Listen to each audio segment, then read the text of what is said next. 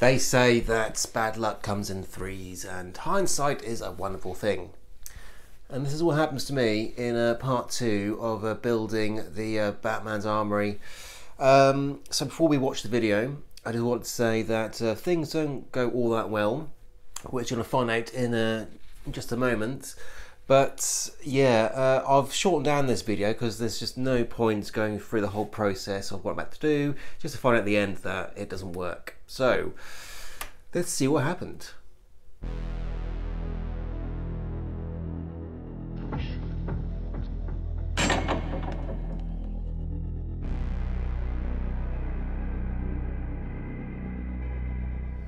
It's part 2 of 3 of building Batman's Armoury from Batman 1989. So in part 2 I will be working exclusively on the figure, but let's go through and see what I'm actually going to do. So to start off with, I will be taking a moulding of one of the heads and then obviously casting it in epoxy resin so that I can drill out all the interior of the head and display it on the figure like it's an empty suit. Also in part 2 I will be making my own custom cape, just because I want the cape on the figure just a little bit longer and more heavier, just so it drapes down a bit more naturally, because as I've said many times in the past, the one on the figure does look like a half-opened umbrella. Right, let's get things started. So this whole process will take around about 2 days to complete. Mainly because the casting a new head in epoxy resin takes quite a while for it to cure. But we'll be starting off by taking a mould of the head.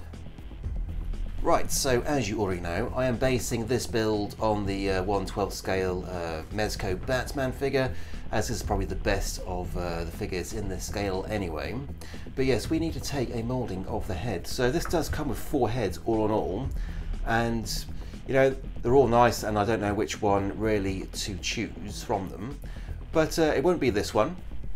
But the one I've gone for is this one, which is like the battle damaged Batman, because there are some scuff marks on his eyebrows, and I thought it looked quite nice just to have a bit more of a battle damaged suit. And yeah, so this is one I'm selected to do the moulding of. So let's get the silicone mould and start this whole thing off.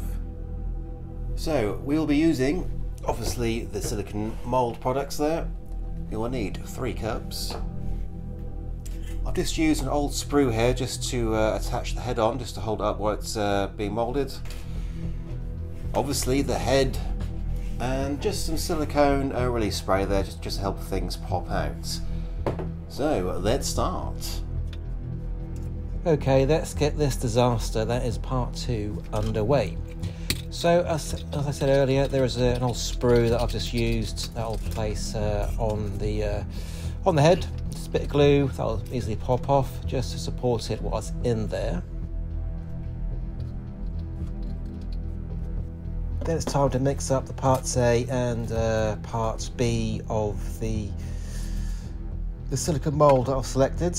I just sprayed the inside of the cup with some silicone release spray just to help it pop out. Now it's time to mix the parts A and parts B. Really easy, it's just a 1:1 ratio, so it's just equal amount of each, and then giving it a good mix until both the colours have obviously mixed in, and then just pouring it in and leaving it to set.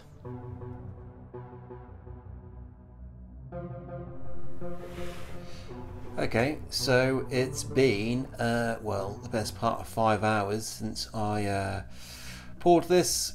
Yeah, let's see if we can demold this. So I did spray some silicone release spray in this, so hopefully, if not, I suppose we could just peel it off. Yeah, it's coming off. Yeah, nice clean. Right, okay, so I'm gonna have to cut along there. Try and get these quite deep down there. Actually, I must have over poured just a little bit. Alright, well let's cut this open and see if we can get it out. So I'll just make an incision. Right, yeah, I had to get a bigger knife. Yeah, so basically there it is, and yeah, I think I have over poured by quite a bit. when I was pouring it, it didn't look like it was that deep, but there we go. So it looks like I'm going to have to perhaps split it down the sides here a bit more. Doesn't matter, because I'll be putting this back in the cup again, so hopefully that'll just keep it squeezed shut when I do end up pouring it. But let's open up the sides a bit more. Okay, there we go. There he is. He's not damaged or anything, and yeah, there we go. So hopefully we've got a decent mould in there. It's difficult to see.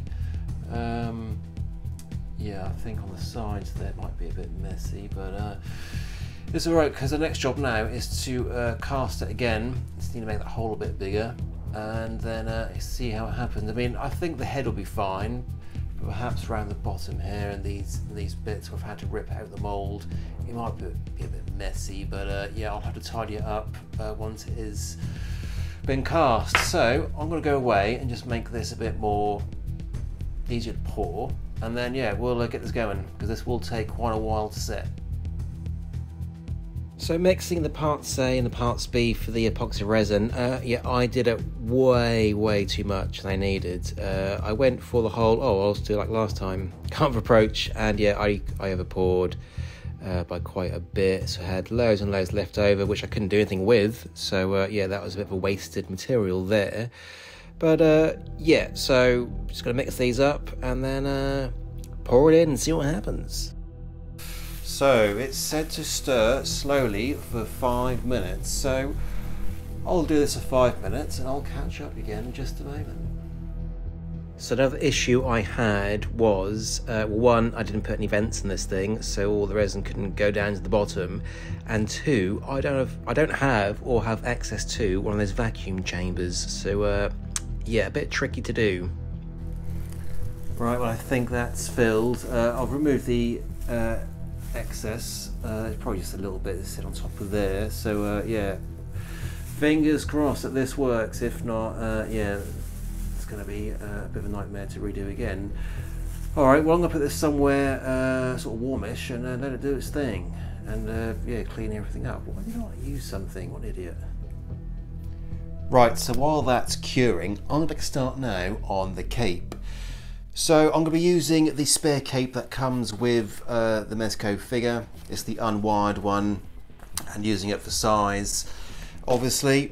And I do have here some like fake leather and a liner as well, because you know, obviously the fake leather does have that sort of you know, backing on there, which isn't going to look that good. But yeah, the plan is to attach this to that, and then try and, you know, put some weight on there just so it hangs quite nicely.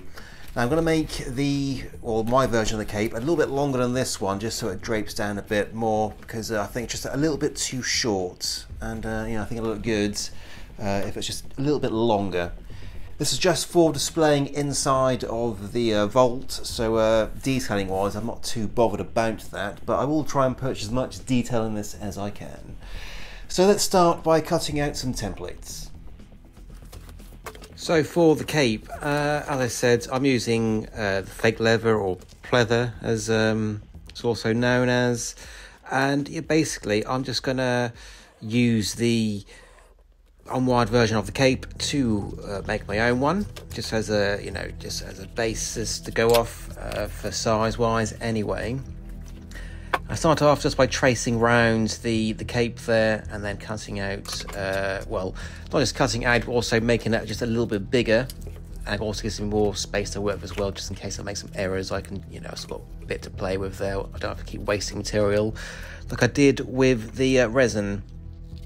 And after cutting out the shape of the cape, I just resize it again. I want to make sure it's the right size, and then I get the figure over and I just put it on just loosely, just to see how well it hung, you know, because it's quite a thick material, so I knew I was going to have to remove quite a bit to get the look I was looking for. But again, just trimming off just a little bit more, because it was just a little bit too long on the top. Then I'm going to cut out these segments so I can have a, you know, I can play around with it a bit more. It was a little bit too thick material, and I couldn't find anything thinner at the time, so I'm going to make this as a template cape, and then as you can see here, I'm going to just lay each one over the top of each other, and then when it comes to the final fitting, I can just pinch them all together to get the shape that I want, and then I can go in there and do things properly.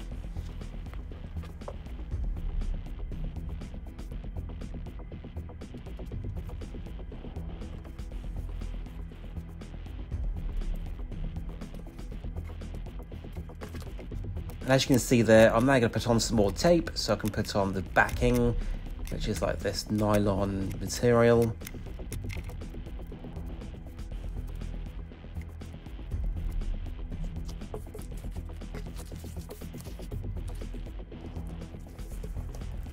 Obviously I trim all that off, make it all tidy, and then next I do fit it back on the figure again just to see how it looks. As you can see, it's even more like an umbrella.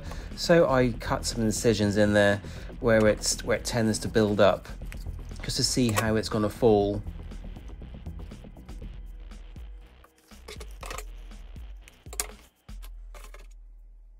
And then I add some tape just to keep it in that place, because the plan is, I keep saying the plan is, but the plan is, once I got this as a template, I'll then go back and make up the proper cape, because it'll be too messy with all these cuts on there. But I mean, it looks pretty good if you wanted an open cape like this one, but I don't want an open cape or a closed one. But I don't want to, I want it to look, like it's ready to be suited up. So hopefully that'll come across that way, but we shall see. Okay, so that's the end of day one. So I got quite a bit done, and for now I've finished with the cape. It needs a lot of finite adjustments, but I don't want to do any more until the vault is built, and then I can shape the cape inside the vault as I need it. It looks okay. It needs a lot of tidying up, but it's pretty much there. Of course, I will be bringing this in so it looks like it's draping down quite nicely. But again, it needs a lot of adjustments, but I don't want to do that until the vault's built. So I'm not too sure which room's going to be in there yet. Right, so I've now got to wait until about 5 PM tomorrow until the epoxy resin has cured, and we'll see if what I've done has actually worked. So I'll see you tomorrow. Right, it is the next day, and here it is. I don't know if you can hear this, but it's solid as far as I know. So it's time to demold this and see if it's worked. I'm a little bit unsure because the head was in upside down. I don't know if the base of the cowl has been done or not. But yeah, let's see what we got. Right, here goes nothing. So I think that's all stuck together. So I need to go and get my scissors. I reckon I'll probably end up destroying the mould getting this out, but we'll see. Okay, so obviously I got the bit on top of there. Don't know if it's worked or not. Okay, I think it might have worked. Let's have a look, try and get this out if I can. Quite handy having this bit on top. Looks like a broken wine glass at the moment. Right.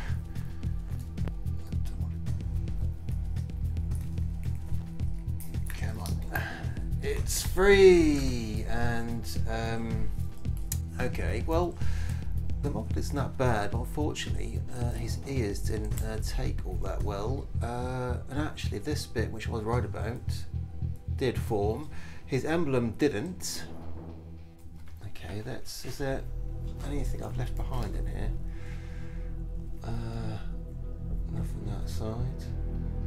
No, so it looks like his emblem and the ear spaces seem to be okay. So for a first go, that's not too bad. Yeah, show me about his ears. Otherwise, I could have, just done something about that, tidy it up maybe. Overall, it's not actually that bad.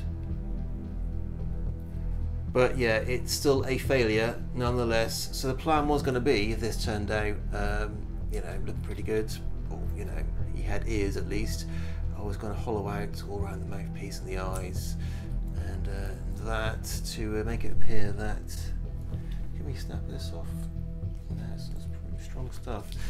Yeah, to make it appear that it was an empty cowl. So yeah, I'm gonna have to go away and redo this and try and be a bit more careful with the ears. Maybe I stuck a cocktail stick down there or something, it might fill the gap. Alright, well, it's not all bad, but yeah, I'll have to come back and recast this basically.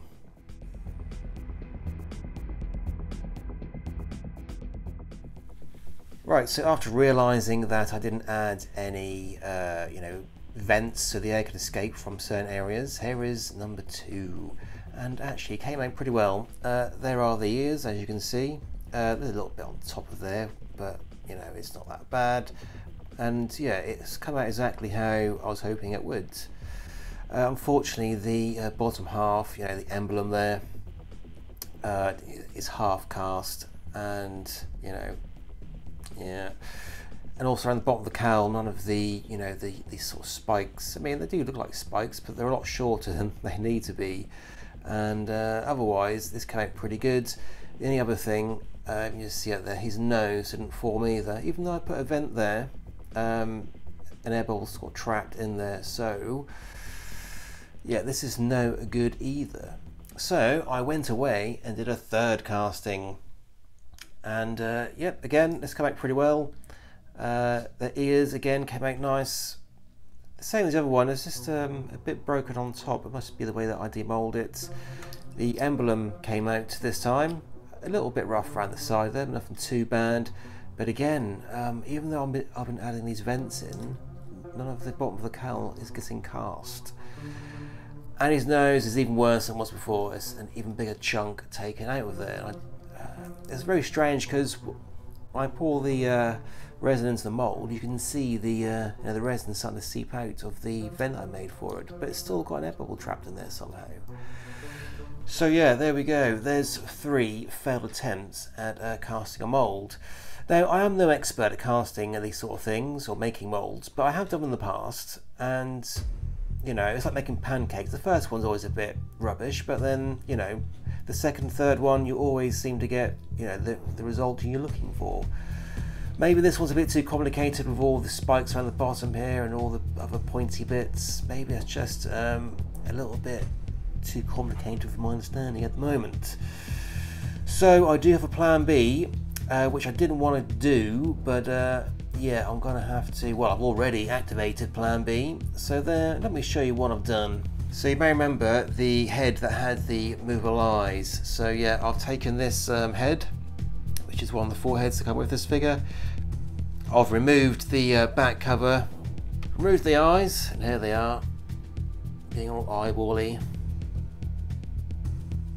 And of course, I've removed the mouthpiece as well. So I get the look I was, you know, trying to get, which was to have like an empty looking, you know, cowl. There we go. Obviously I need to cover up that hole in the back there, but yeah, so when the door opens, it's just gonna look like an empty suit basically. I mean, I haven't damaged this. I've had to trim off a little bit of plastic around there just to get the right shape I needed. But otherwise, you know, I mean, this was a look I was trying to go for by using these instead, but unfortunately it's not quite worked. I will have another bash at those, but yeah, I mean, this isn't supposed to be the centerpiece of the whole project. You know, obviously the vault is, you know, that's what we're spending most of my time and energy doing, but this would have been a nice little bonus. But there we go. So yeah, I just need to tidy up around the bottom of the cowl there, and yeah, let's put them on the figure. There we are. So it will look something like that once I cover up those holes. I think it'll look good, and the cape as well. Let's talk about that. So I've done this template for now, and as I already said in the video, you know, I'm going to be shaping this. So I've made various cuts along the cape, and then I'm going to be pinching it in.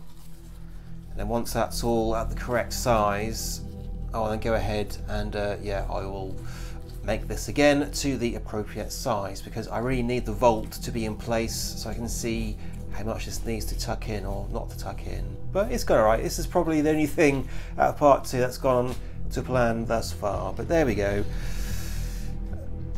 There's our lineup of bat heads, and yeah, never mind.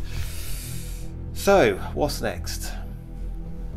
So up next will be part 3, which will be the final part to this build. Here's the you know, the diorama as it stands at the moment. Obviously, I've added some more clay on top, which is now dried. So next is building the vaults, which I'm really looking forward to. I'm using multiple materials for that, and yes, it's gonna look really good. I've done lots of planning and prep for that, so yeah, it should go well this time. Well, shall see. Now I have more confidence in building the vault than I do, you know, moulding ahead anyway.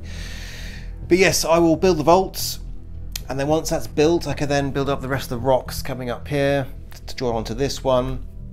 Then fixing in the vault, and obviously putting something down here to cover up the XPS foam, mounting on a board, and obviously I'll be putting a little light in there as well to light up the figure. And that will be that project done. So thank you very much for watching, and thank you for your patience on this build. Unfortunately, I mean, part 2, like I said, wasn't like the centerpiece of this build.